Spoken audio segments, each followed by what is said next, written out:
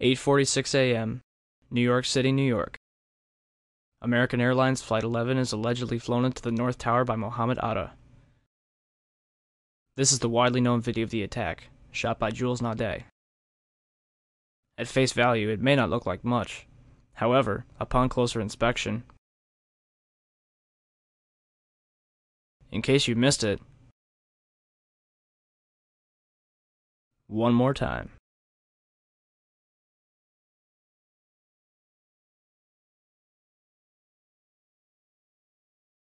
If you look closely, you'll notice that the shadow of the plane meets the building after the flash occurs. This means that the flash is not the fuselage colliding with the building, but rather a separate event. Not to mention that the flash is twice as wide as the fuselage itself. Within minutes of the attack, news teams from all over the city had their cameras trained on the World Trade Center. Therefore, the second impact was covered by almost every conceivable angle. This footage was shot by CNN. On the underside of the fuselage, an extra piece of equipment is visible.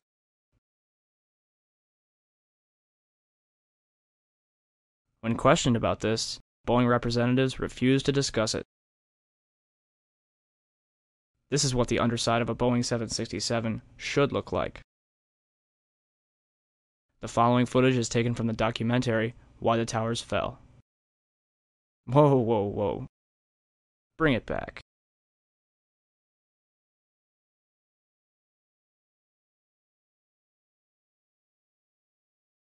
Did you catch that?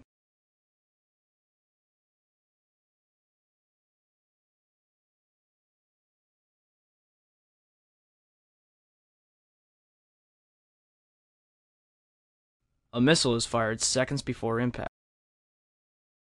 Skeptics claim that the flash is the fuselage colliding with the building. If that were the case, it would look like this. The flash is also present in footage taken by Evan Fairbanks, Jennifer Spell, and CNN. Al-Qaeda certainly couldn't have added this equipment at Logan International Airport.